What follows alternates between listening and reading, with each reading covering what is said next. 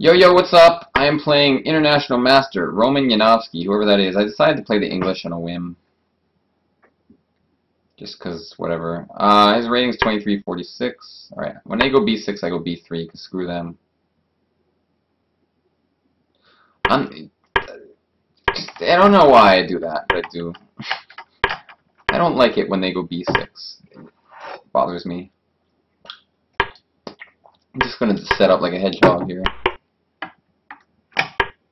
Knight on C3 or D2 is the big question. I'm going to put it on C3 so I can swing my other knight to D2 if needed. Seems natural. Queen C2 looks good. Rook F to E1 seems logical for... Oh, wow.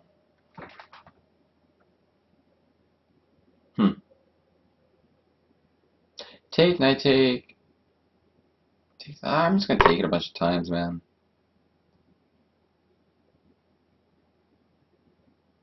If knight takes, bishop D3 any good?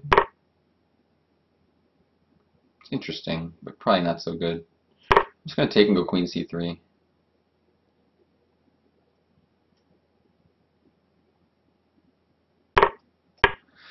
And if only that bishop wasn't there, I would checkmate him next move. What's up, kitty, kitty, hiss, hiss. We got over 40 people watching, so that's not bad. Probably just develop a rook now, right? Like rook to D1. And I like the fact that I have this queen and rook on this, sorry, queen and bishop on this diagonal.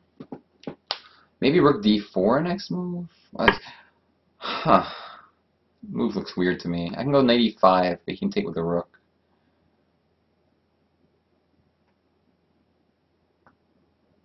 Knight G5?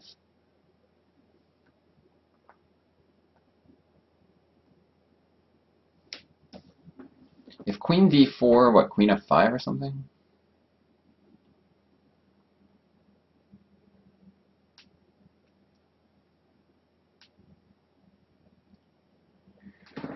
Oh boy. Knight G5. I'm gonna go... I'm gonna make this little creepy move. No, that's horrible. Knight takes B3. Jesus, Greg, slow the hell down! This move, bishop G6, I don't see my plan of knight G5. When in doubt, go H3.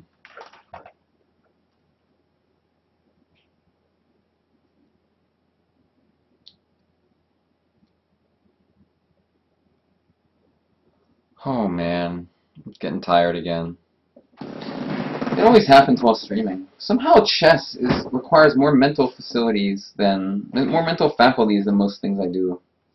And so I start to realize my fatigue when I'm playing. Whereas doing other things in life, I just don't notice it somehow. I wonder if my Hearthstone will work during the stream. Stone King says, LOL, all that thinking for H3? What am I gonna do, man?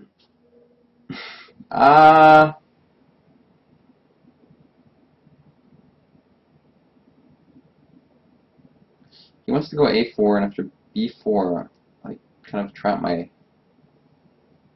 put me in an awkward position. I'm gonna go knight to D2, passive play, but I'm worried about this A4 move.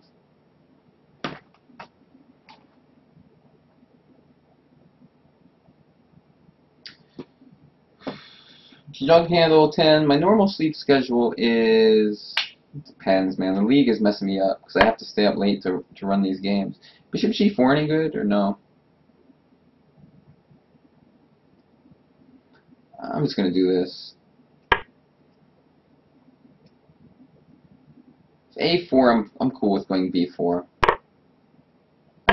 Okay, that's a weird move.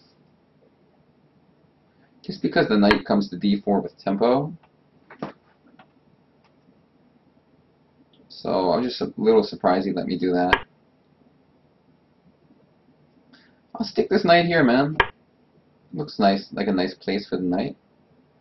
C6 I take on D6. The bishop on F8 is overworked. That's useful. That is, his thing is going away. Maybe rook to D5. Where's he going from there? Oh no, the knight's now defending. It's defending the key square on G7. Let's just get my other rook into the game.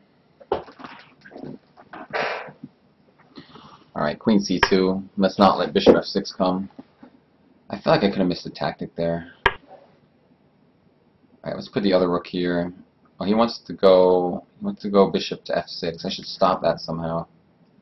I should do this. So that if he goes Bishop F6, I can at least double his pawns. I'm not saying it's so good, but at least I get his pawns doubled. Wow. What a move. Okay.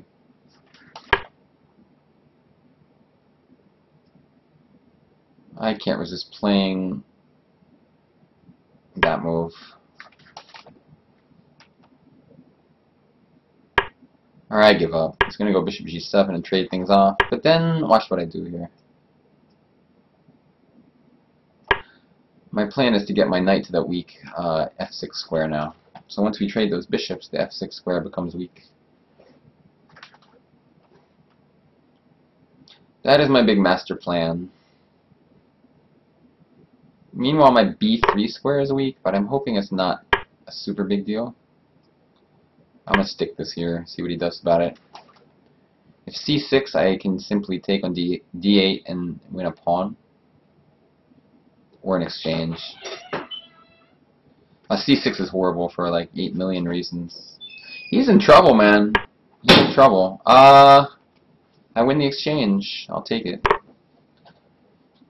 Knight F6 or Knight E7, depending on what he captures with. I'm doing that so that that might maybe a bad move because now he has Rook A8. He found it.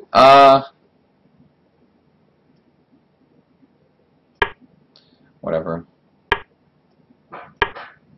Defense. So my rooks are a little tied down now, which is annoying. My plan is to bring my king over to B3 and then slowly consolidate.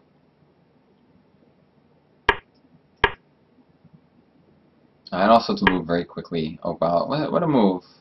Whatever though. Defense. I'm going to bring the king to C3. And then, you know, my pawn's defended, so I can use my rooks a little bit here.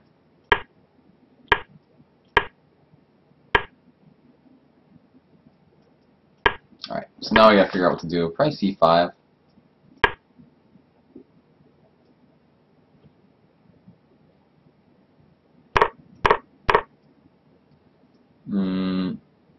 Let's do this again. God knows what reason. That looks good. Rook King D6, Rook D2. Whoa. Back up, homie.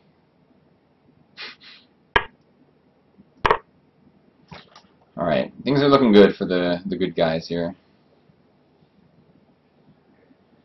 Knight B4, I'm pretty sure I can take on C5, I can take on H, I can take a lot of things basically. Let's just do this. Threatening Rook D6. Stopping Knight D5. He's in trouble. Oh wow, that's a passive move. King B5 is a threat, I think.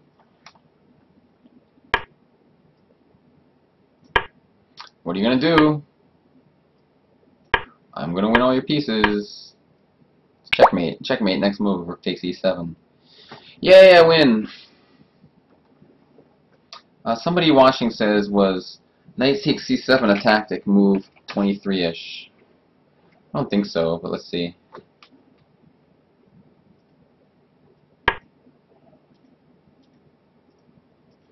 One moment.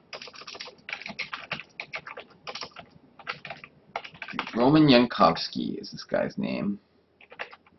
Just entering the results in my database.